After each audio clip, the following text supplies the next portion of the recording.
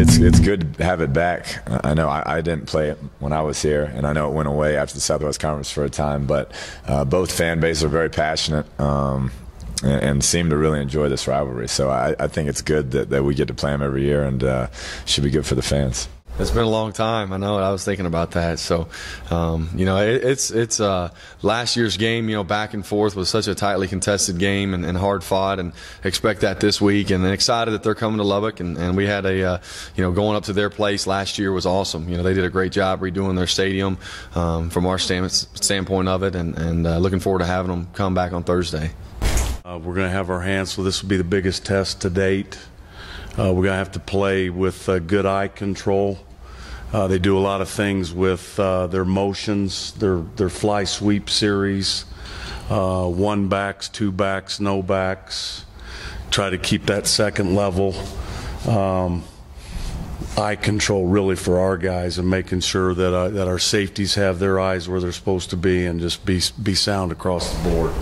We got after them quite a bit, but last year's last year. We expect a different TCU team. We expect them to come in excited, definitely with a chip on their shoulder after losing last year. So, you know, we're expecting a tough team to come in here on Thursday.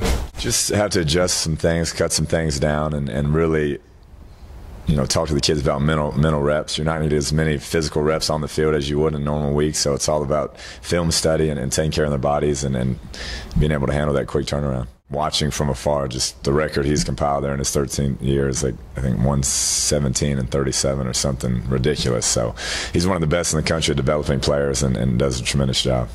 Which one are they trying to give to us? You know, we're trying to take away all facets of the game. You know, we're looking, of course, stop the run, make them throw it. That'll probably be the best bet for us. He's a guy. I watched that LSU game as it happened, and he's a guy who, you know, jumps out at you when you watch him play. That's one of the most athletic defenses we played last year when I played against him, and the things he was able to do with his feet and his arm against him shows you what type of athlete he is. So it's going to be a huge challenge trying to contain him with his arm and his legs.